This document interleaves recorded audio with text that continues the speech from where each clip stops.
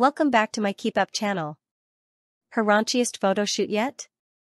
Kim Kardashian oils up her bikini body as goes skin on skin with buff male models to promote new SKIMS range.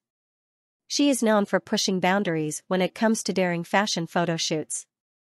And Kim Kardashian has certainly turned things up a notch with her latest SKIMS campaign, which featured her oiled-up bikini body being touched up by buff male models. The 42-year-old mogul, who recently revealed her true feelings about ex-husband Kanye West around their children, took to her Instagram on Monday to share some racy snaps from the shapewear brand's upcoming faux leather and scuba swim collection. Kim sizzled in a tiny black faux leather bikini as she laid across the back of a hunky male model. She teamed stylish swimwear with matching shiny knee-high booties and matching clinging gloves, which reached her biceps. The collection drops on Tuesday at 9 p.m. Pacific Standard Time, 12 p.m. Eastern Standard Time. In another one of the avant-garde snaps, Kim could be seen rocking a string bikini in the same faux leather while laid out on the floor and two models standing over her. In her Instagram story, the star boasted that the upcoming collection features our boldest swim ever for your best summer moments. This comes just a week after she opened up about her SKIMS success and reveled that she started thinking about shapewear in her teens.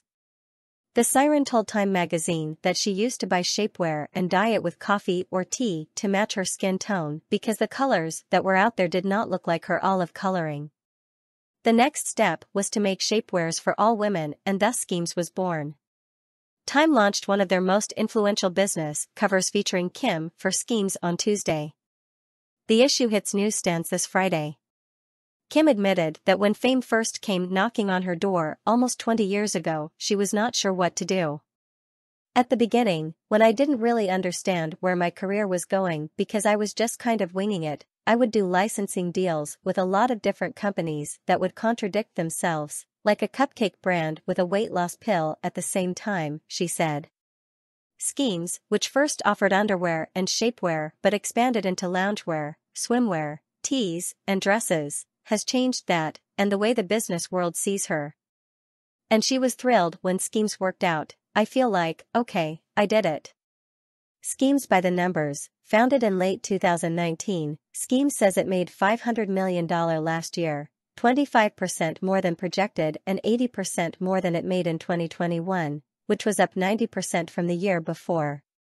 So far, 2023 has been a down year for underwear sales, but buoyant for SKIMS. CEO Jens Greed, who co-founded the company with his wife Emma and Kardashian, says that sales of its intimates increased 86% year-over-year in April.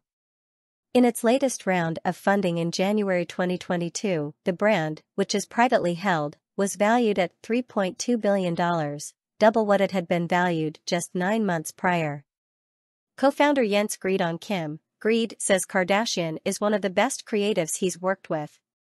To be a successful creative director today, you've got to have a point of view of the world, said Greed.